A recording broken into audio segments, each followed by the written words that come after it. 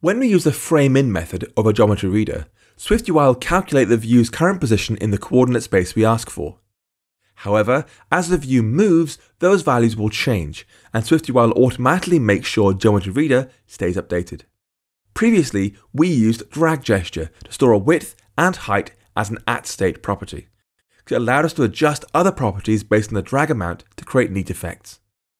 However, with GeometryReader, we can grab values from a view's environment dynamically, feeding in its absolute or relative position into various modifiers. Even better, you can nest geometry readers so one can read the geometry for a higher up view, and the other can read geometry for something further down the tree. To demonstrate this, we could make a spinning helix effect by creating 50 text views in a vertical scroll view, each of which uses the full width of the topmost view, then apply a 3D rotation effect based on their own position. Start by making a basic scroll view of text views with varying background colors. We'll say let colors, an array of color, equals .red, .green, .blue, .orange, .pink, .purple, and .yellow. Then in the body, we'll say geometry reader, full view in, inside there a scroll view going vertically, for each 0 to 50, index in, then a second geometry reader, geo in, text, row with our index number, in a title font, using the full width of the frame, and for the background we'll do self.colors, index modulo 7, and a frame with a height of 40. To apply a helix style spinning effect, we're going to place a rotation 3D effect directly below the background modifier. We'll say rotation 3D effect, .degrees, double, geo.frame in.global, .min y, divided by 5.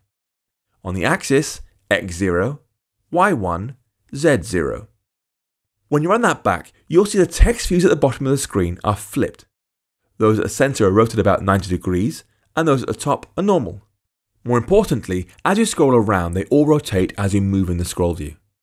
That's a neat effect, but it's also problematic, because the views only reach their natural orientation when they're at the very top. It's really hard to read.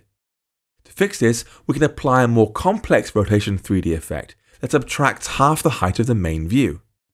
So I'll say minus full view.size.height divided by 2. With that in place, the views will reach a natural orientation nearer the center of the screen, which will look much better. We can use a similar technique to create cover flow style scrolling rectangles, this time adding a little padding so the views sit naturally in the center at the beginning and end. So I have a scroll view going horizontally, without showing indicators, then a H stack, then a for each 0 to 50, index in, and a geometry reader, geo in, with a rectangle, with one of our fill colors,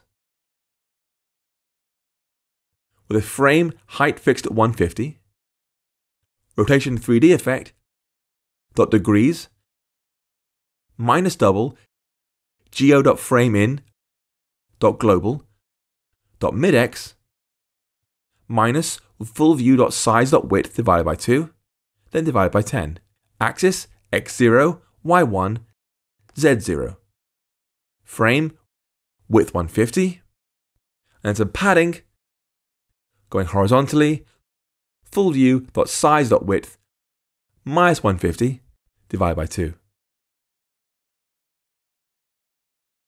And then around the geometry reader, I'll say edges ignoring safe area .all. There are so many interesting and creative ways you can make special effects with geometry reader. I hope you can take the time to experiment.